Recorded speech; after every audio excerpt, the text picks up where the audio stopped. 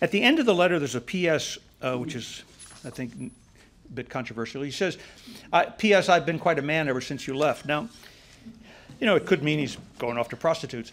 I have a whole chapter in my book about sex and prostitution, and some people don't quite get it. It's very important because all of the stories about Lincoln going to prostitutes are from 50 years later and third hand, and often they're muddled in the mind of Herndon. And clearly, if you really unpack it, and you have to unpack it sort of story by story by story, they're all Lincoln jokes that got lost in translation by Herndon, who had absolutely no sense of humor, and Lincoln loved to make fun of him. He loved to make fun of him and tell him stories purposely. You know, the famous was when he saw Niagara Falls after a trip back from Washington in 1848. And in fact, he wrote a note to himself about the amazing falls, and they were here when Christ walked the earth, and they were here when the ancient Greeks were here. He went on, and he was really very moved by the falls.